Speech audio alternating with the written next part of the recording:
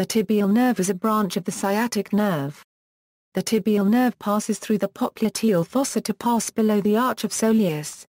In the popliteal fossa the nerve gives off branches to gastrocnemius, popliteus, soleus and plantaris muscles, an articular branch to the knee joint, and a cutaneous branch that will become the Sherrill nerve. The Sherrill nerve is joined by fibres from the common fibular nerve and runs down the calf to supply the lateral side of the foot. Below the soleus muscle the nerve lies close to the tibia and supplies the tibialis posterior, the flexor digitorum longus and the flexor hallachis longus. The nerve passes into the foot running posterior to the medial malleolus. Here it is bound down by the flexor retinaculum in company with the posterior tibial artery. Branches. In the foot, the nerve divides into medial and lateral plantar branches. Medial plantar nerve equals, the medial plantar nerve supplies, the abductor hallachis, the flexor digitorum brevis, the flexor hallachis brevis and the first lumbrical.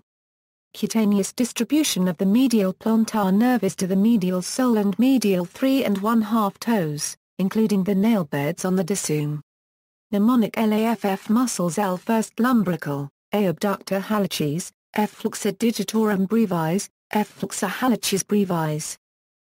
Lateral plantar nerve equals, the lateral plantar nerve supplies quadratus plantae, flexor digiti minimi, adductor hallachis, the interossae, 3 lumbricals and abductor digiti minimi. Cutaneous innervation is to the lateral sole and lateral 1 1/2 toes. Additional images. External links, tibial nerve at the Duke University Health Systems Orthopedics Program, image, upper, at Comcast.net. Image, lower, at South Florida SportsMedici.com.